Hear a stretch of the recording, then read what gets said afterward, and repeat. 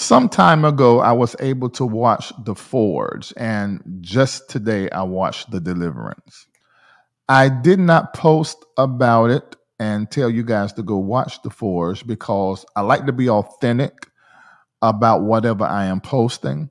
And because I had friends that were connected to the promoting and the marketing of this movie, and I had a whole lot of different colleagues, and I say that with air quotes, but it was gospel artists that were in the same room and some of Atlanta's biggest megachurch pastors, and we watched The Forge. I did not finish The Forge because I left. I just wasn't in the mood on that day to sit with or dance with what I am not aligned with. I have the capacity, but that day I just wasn't in the mood. And when I got there and began to watch the movie The Forge, for the decolonized and the deconstructing mind, it's just a lot to ignore.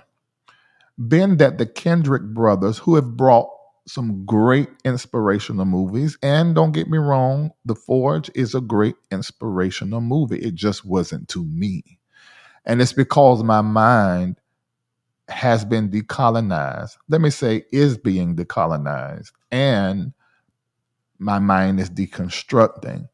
So I'm separated from a lot of the things that education and knowledge and experience have taught me, deep truths that, in my opinion, in Western Christianity, which is European and whitewashed, I believe purposefully hid from me. And I felt like somebody was playing in my face. That's the best way for me to put it. I said, now you just showed me who wrote this, the Kendrick brothers. Hats off to you guys and the work that you do.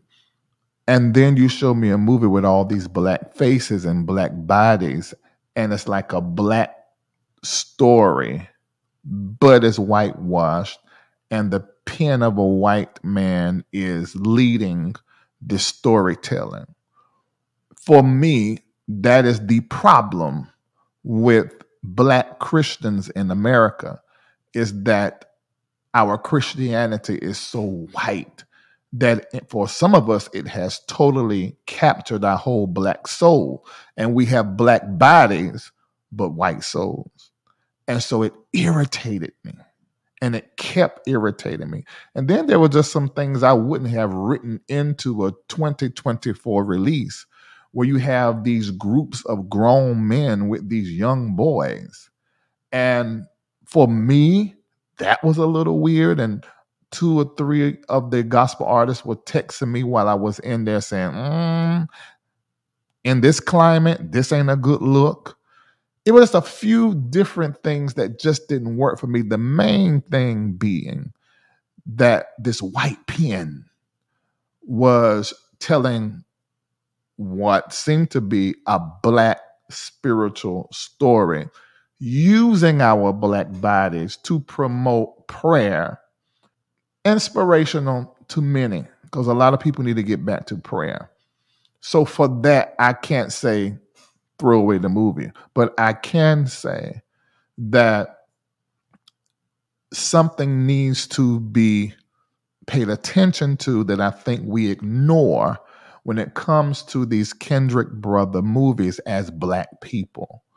Why are black people being used to tell the story of prayer, but by a white pen? I couldn't ignore it. So I walked out. Because, it wasn't a bad movie. I just couldn't get with it. I wasn't in the mood. I just was not in that mood to sit with that. I had enough of whiteness that day and the system and racism that is a system in this country. I was done. I could have watched it the next day from beginning to end. I may watch it when it hit the TV. I might. But I just could not. However, I think it's going to be a great, great watch for many others and will inspire them. And I saw all of them Atkins sisters are beautiful in the face and body. But the redhead, Tina, she really was moved by that movie, and she felt like God was calling her back to prayer. See, that's great.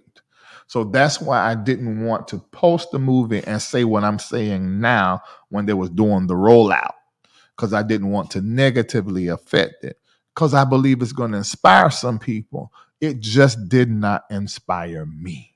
So I declare and I decree that Black prophets will begin to write movies and plays for our consumption, for the betterment of all mankind. And it is happening through the likes of Tyler Perry, Oprah Winfrey, and Lee Daniels, and others. Let me be light.